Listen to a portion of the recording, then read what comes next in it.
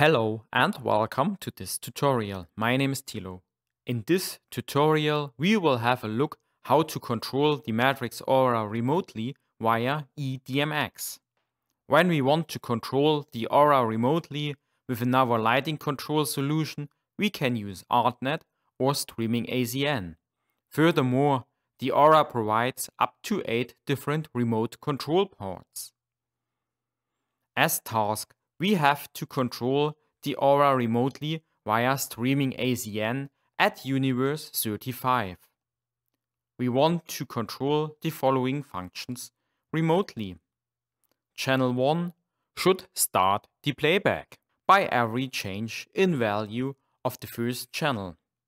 Channel 2 should pause the playback if the DMX value will be above 127. Channel 3 should go to queue number 1 if the DMX value is above 10. And channel 4 should activate the next queue of the Aura queue list if the value of this channel is above 127. We are already in the remote control menu of the Aura. As first task, we have to enable the remote control of the desired ports. According to our task, we have to activate one port. We will choose port number 1. And we change the protocol to Streaming ACN. As Universe, we set 35. To accept these settings, we have to click the Set button of this section. Now we can start to add eDMX remote commands.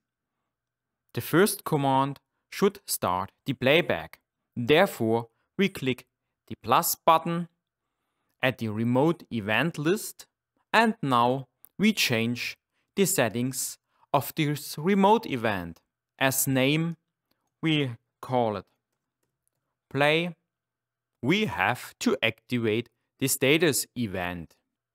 And as action, we change to play. Now we have to click set. In the next step, we add the pause functionality. Therefore, we click plus again.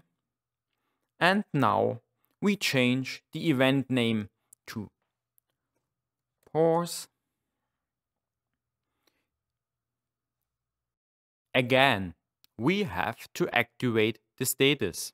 As channel, we change it to channel number 2. The parameter type, we change to value above. And as parameter value, we set 127. As action, we choose pause. And of course, we have to click set. For the third remote command, we click the plus button again, and we change the name to Q1. We activate it, and then we change the channel to number 3.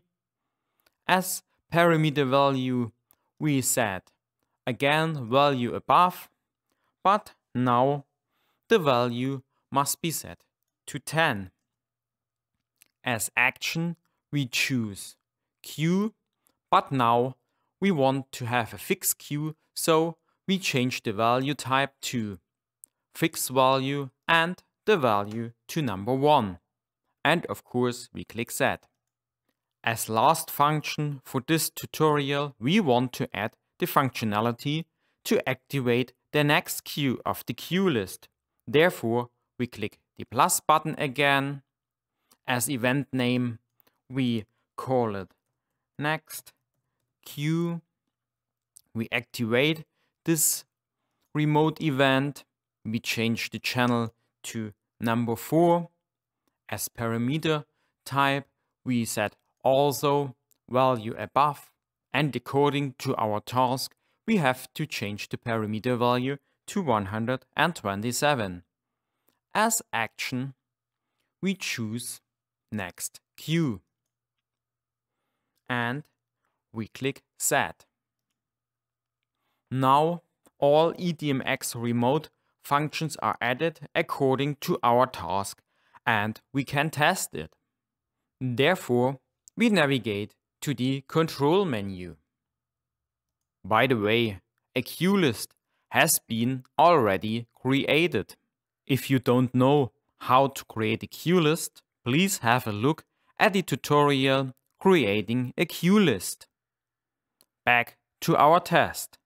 For this test, a lighting controller which can send streaming ACN data to the Aura is connected. If we change the value of the first fader, the Aura starts to play. If fader number 2 is above 127, the playback will pause. With the fourth fader, we can activate the next queue.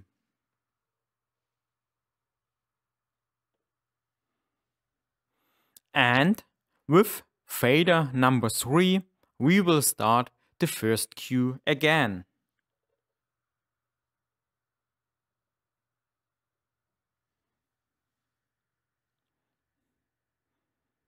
That's it for now. Thank you for watching.